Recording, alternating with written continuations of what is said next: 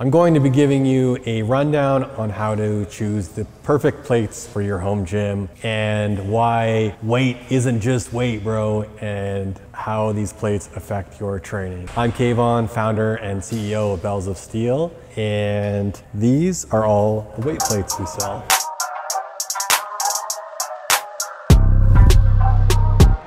I'm going to break this down into two components because there's generally just two major types of weights you can get. So there's the classic and less expensive iron plates and the more expensive, better looking, kind of depending on who you are, bumper plates. So the core reason that you're going to want to use bumper plates is number one, you regularly perform Olympic lifts. So whether that is a clean and jerk and snatch or just cleans, and you are dropping on a frequent basis from your shoulder height or above head, and you need rubber plates that are not going to destroy your floor and destroy the plates themselves. So that if you are consistently doing those type of movements, these are critical. The other main reason a lot of people buy them from Bells of Steel is simply the sound and vibration reduction.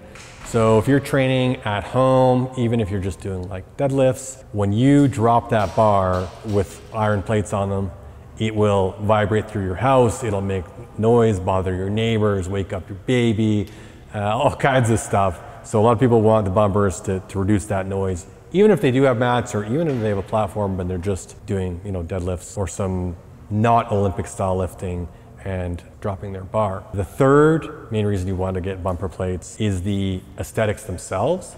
So a lot of people like the look of them. They are a consistent size, no matter the weight. So standardized size, all of them are the same height, just different diameters. And yeah, they kind of look cool. So those are kind of the top three. When it comes to iron plates, the main reason you want to buy them is they're like, depending on what style you get, 40, 50, 60% cheaper than a bumper plate. And I'll use throughout this video iron and steel plates synonymously. Iron and steel plates are essentially they are the same thing. They're just, those two words are used interchangeably when it comes to plates. So the number one is saving money. Number two reason you might want to buy iron plates is that they have a thinner profile, so you can fit more on your barbell. Depending on the bumper plate style you buy, the plates can be quite thick, so you can, if you're a super buff dude like me, you might max out your barbell if you're using 45-pound bumper plates. And some bars, like our trap bar, which I'm not going to change if you're going to ask, but it has shorter sleeves on it, so it works well with trap bar deadlifts, especially because people often will max out a bar sleeve length on a trap bar. And not only do they have a thinner profile, but they're also shorter too. So like a 45-pound iron plate is the same as any size bumper plate, but if you get into 35, 25, 10, etc., they shrink down. So if you're storing your plates, say on your rack, where vertical space is important, then you can fit more plates on that vertical space on your rack. The only other reason you'd want to buy iron plates are kind of more specific to each plate themselves, like the style plate. So I'll dig into that when I go over to the individual overview of the iron plates. Yeah, with that explanation of the overall plates, I can't wait to tell you more about the different types of bumper plates we sell. So this isn't the full spectrum of everything that's available on the market, but it's a pretty good representation. And so you'll see from most expensive to least expensive, we've got your urethane plates, your competition plates, your colored rubber bumper plates, and then your two black virgin style bumper plates and the Crumb plate. So with the urethane and the competition, they share a lot of similarities. The key differences between these two is number one, the urethane is totally odor free. So there are customers we have who maybe have a gym or a school or some sort of public institution that has like a scent-free environment, and they'll often shell out that extra cost for the urethane. The core benefit of the competition is that they are kind of replicas of what you would use in an IWF Olympic weightlifting competition. Very accurate down to the gram weight tolerance. And inside this hub here, you can see that there's little kind of slugs that help calibrate the weight more accurately, and whereas the urethane is just kind of, it is a nicer collar insert than the typical rubber ones, but it's not calibrated like that. The other two, the rest of the plates share, like I said, a lot of similarities. They both are very dense and have very low bounce back rates. So a lot of people like that because when you drop from overhead, the urethane competition bumpers, they'll just bounce up a little bit. Whereas if you get down to like a Crumb, which is made of recycled rubber, it'll have a really high bounce, and you could potentially even hit yourself on the chin when you drop your barbell. It's certainly happened before. So people like that low bounce. And then moving down the line, these three again share a lot of similar properties. The core difference with the colored rubber bumper plates is just that, the color. So they're more aesthetically pleasing. It's easy to identify them, when you're picking out your weights. I don't know about you guys, but sometimes on our training, I'm like, oh, is that a 45 or 35? Like, it's very clear. And that's something that's shared across these three. So even though these ones are just rubber, they do share that similarity that the different sizes are color coded. The difference between these two and this one is that it is made with rubber, so it does have a mild odor to it, a higher bounce rate, it's a bit of a cheaper material. It is more expensive than these ones simply because those different colors cost more, you're ordering less of them at one time, so it does add to the price, but a great selection for people who like the aesthetic of it and that easy identification factor. When you moving into these two actually share quite a few similarities. So this pure black bumper plate, these are both virgin rubber, black. During the COVID pandemic, the peak of it, inventory was like really hard to get from our factories and suppliers. And anything we could do to speed up the process of getting our product, we wanted to do, of course, not affecting the safety of it. So these ones, you can see they don't have colored letters on them. So those letters are actually hand painted. So of course that slows down the production process, which we were trying to speed up, and of course to increase cost because it has to be hand painted. The reason you'd want that, again, aesthetics, easier to identify, but otherwise these two are quite similar. Bit of grade difference in the rubber used, but yeah, similar bounce rate, more of a dead bounce than a Crumb, but a higher bounce than the urethane or competition. So that's kind of those two core summed up. And then getting into the final one, the Crumb bumpers. These Crumb are kind of, I think they're the first bumper plates to really go mainstream, and they're made of recycled rubber. They bounce really high, so that can be good for people who are training without a platform. They don't want to damage their concrete floor. They're typically seen in popular with functional fitness. I won't say the C word because if you say it 3 times, their lawyers will pop up in your DMs and send you a cease and desist. Yeah, popular in kind of boxes and more functional fitness type places, you'll see them more common. A lot of people like them because of the look, the high bounce. A lot of people don't like them because of the look and high bounce, and they're quite thick. So these are all the same weight. These are all 25 pounds or 10 kg. And this one would be the thickest of them all.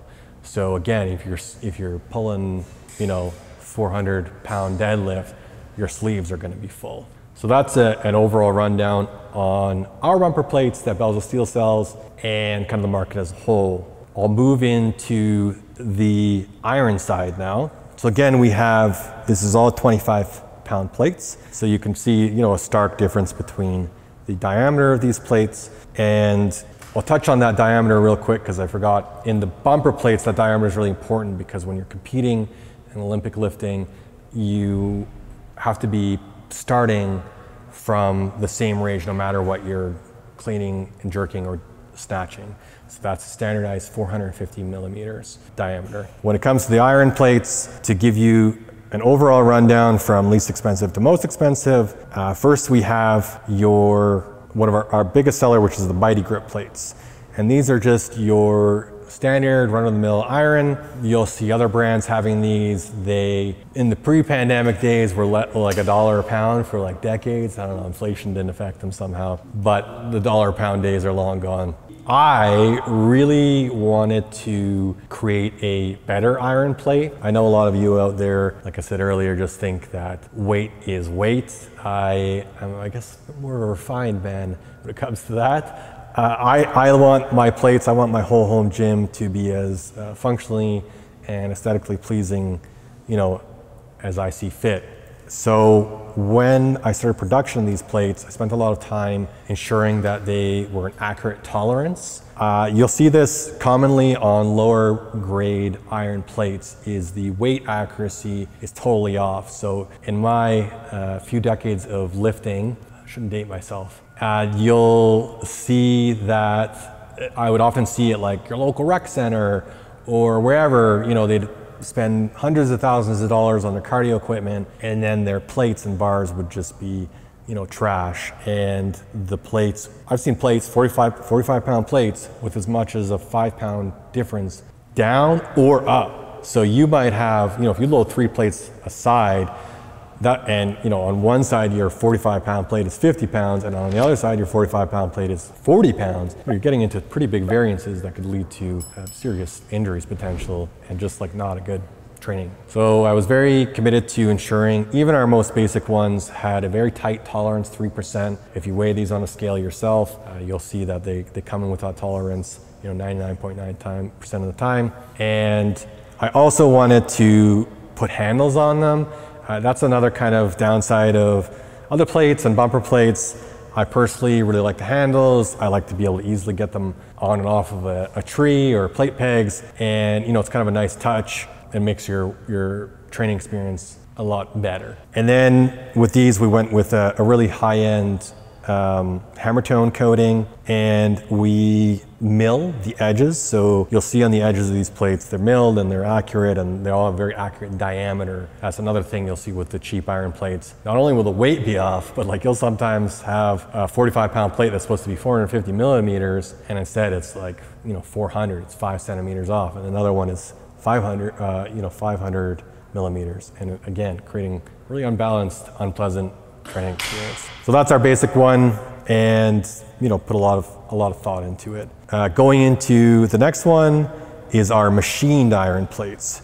So the core difference between a machined and our kind of beginner mighty grip plates is primarily the tolerance. So while these are 3% within range, these ones are 1% in range. So they're extremely accurate. And that becomes more important as your training gets more sophisticated. But if you're competing in powerlifting, it becomes even more important. And so these are a bit more expensive than these ones, but the weight tolerance is really good.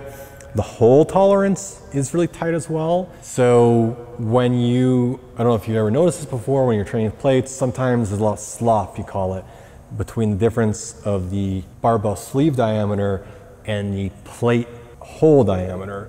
And so if you're pulling a deadlift or something, you'll feel that, I mean, you should pull the tension out of your deadlift, but you'll feel that kind of snap back, and it's just kind of sloppy, rattly, not ideal. The Mighty Grip does have a tighter tolerance than say a normal run-of-the-mill, you know, cheapo plate, but the machine plate is like tight. They stay on very well and don't shift around a lot.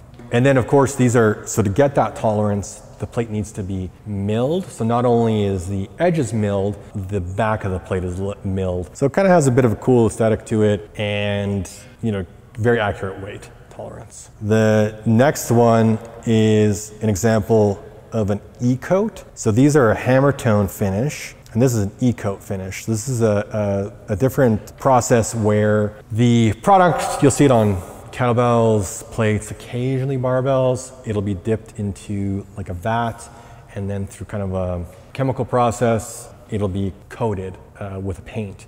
It's extremely durable. It's a lot more expensive though, and it looks really sharp. So that's actually the only difference between these two. And then into the final one, which is our calibrated plates. And the calibrated plates are similar to the competition plates, where they have an extremely high weight accuracy within just a few grams.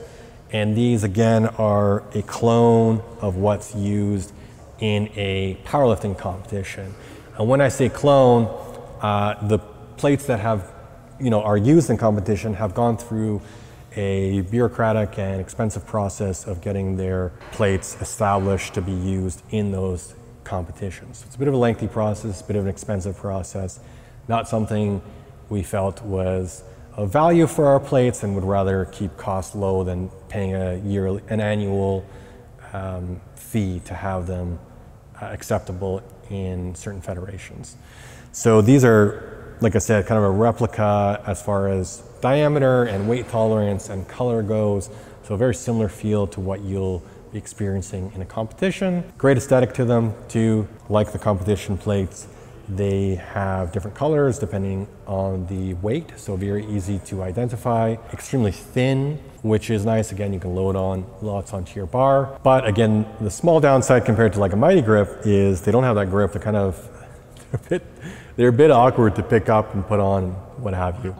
So that is a rundown, again, of all the plates that Bells of Steel carries and an overall view of the market itself. If you can't wait to get some of this weight for yourself, click on the link below, go to our website, check out, and let the gains begin.